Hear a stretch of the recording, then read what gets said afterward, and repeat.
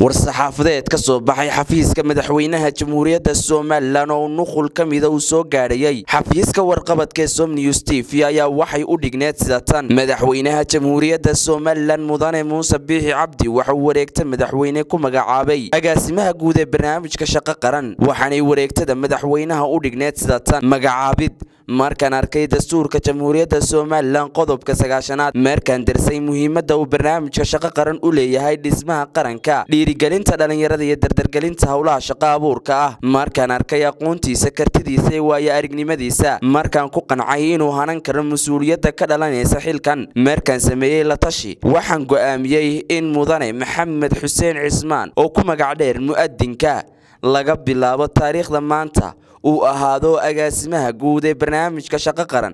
ee jamhuuriyadda Somaliland Allah mahadle war-saxaafadeedkan waxa ku saxiixnaa madaxwaynaha jamhuuriyadda Somaliland mudane Muuse Biixi Cabdi